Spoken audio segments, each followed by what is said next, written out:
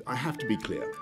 that if the evidence requires it, we will not hesitate to take further measures that would, I'm afraid, be more costly than the ones we put into effect now. But if we put in the work together now, then we give ourselves the best possible chance of avoiding that outcome and avoiding further measures. Is that there's a general increase across the whole of England, and the same is also true in Scotland, Wales and Northern Ireland,